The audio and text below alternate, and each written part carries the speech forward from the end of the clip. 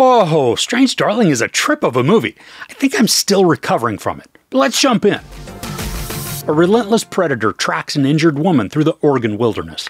The woman does her best to outsmart her attacker, but with each tense moment, she grows weaker and less able. He's a man on a mission, and it's only a matter of time before he captures his prey. So this is going to be spoiler-free, even with the images that I'm going to put in, because this is a film and a story you want to know if it's good or not, but you shouldn't know any sort of specifics when it comes to the plot execution. The movie stars Willa Fitzgerald, Kyle Gallner, Barbara Hershey, and Ed Begley Jr. And it takes place in modern-day Oregon, and as the vague synopsis said, we watch a massive chase take place. Now, the story is told in 6 chapters, plus an epilogue. And like Pulp Fiction and some of those other similar stories, this one is told out of sequence. Now, at first, I wasn't sure if that was going to be a good gimmick, but it actually makes the film. I think if this did play out in sequence, it wouldn't have nearly the same impact. Now, we mainly see Willa Fitzgerald and Kyle Gallner. They talk, have some very intimate moments, and share some intense scenes. Now, I love the energy that the two bring to the story. They're not overly demonstrative in every scene. I mean, in fact, a lot of the time, they're very subdued and chill when even having conversations and interacting. But the power dynamic between them, it is electric, and it continued to suck me in minute after minute. This is pitched as based on a true story. I'm unsure if it actually is based in truth or if what was shown is just complete fiction. Either way, though, the narrative builds a captivating string of events. And even though this does take place in modern day, the movie was shot on film, and the combination of graininess and shot selections, it really messed with my head because the visual aesthetic felt way more something like just came out of the mid-70s. Now, the colors are bold, but they're not overly vibrant, except for the reds. I mean, those are typically very vivid.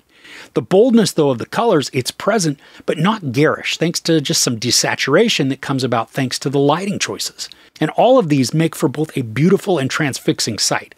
And sort of cinematography gives this film a little timelessness. I mean, yeah, there are modern amenities that we see, but there's also enough retro elements that are incorporated just organically that the movie doesn't feel like it's pigeonholed in a certain area. And that longevity, I think, is going to help it feel current, even when it isn't. Now, I love the intensity that both actors brought to their characters.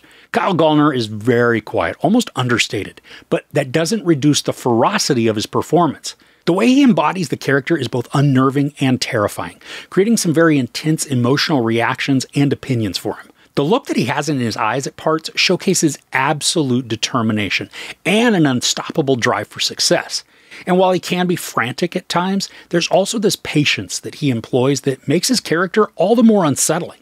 And then we've got Willa Fitzgerald. I mean, she is an excellent counterpart to Gallner. Fitzgerald showcases a level of emotion that is just palpable but believable.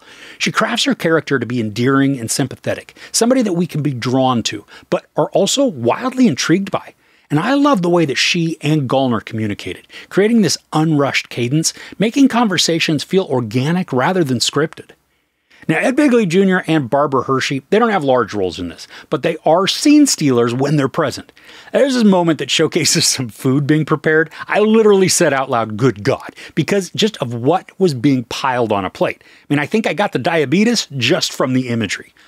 But aside from that moment, their characterizations are strange, but in a charming sort of way. And that's exactly what's needed for their scenes. They provide a bit of lessened tension while also being unsettlingly odd.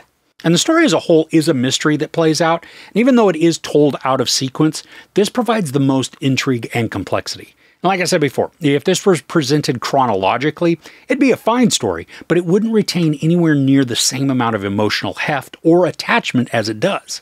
And the film never dragged for me. From the very opening sequence, there's fervid chaos, just creating an undefined urgency. We're thrust into a situation with very little information, immediately setting the tone of uncertainty and stress that's going to run through the entire movie.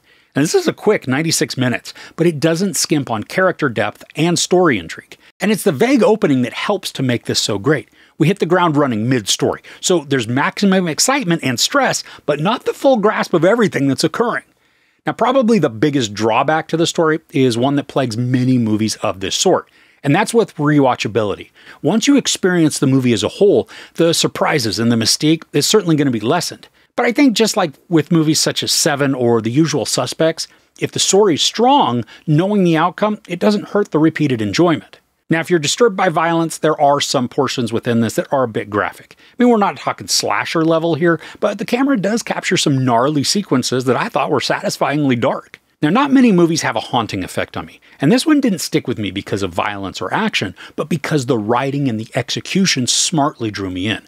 Between quiet and provocative conversations to a storytelling device that uses disjointed sequencing, Strange Darling left an imprint on my mind, staying with me for days after. Now, the out-of-order presentation, it's not unique, but it's incredibly effective in building a narrative that'll keep you on the edge of your seat with anticipation. It's a twisted story mixed with seemingly straightforward characters, caught in a tale that becomes more harrowing the more it progresses. There's no sex or nudity, a bunch of profanity, and then a lot of very brutal violence. I give Strange Darling 5 out of 5 couches. And this one was a huge surprise. I can't wait to see it again. So what's a movie that surprised you with how much you enjoyed it? Let me know what did it for you in the comments below. If you enjoyed this review, please give it a like. Also, don't forget to share and subscribe. I'm Chris. This is Movies and Munchies. Thanks for couching with me.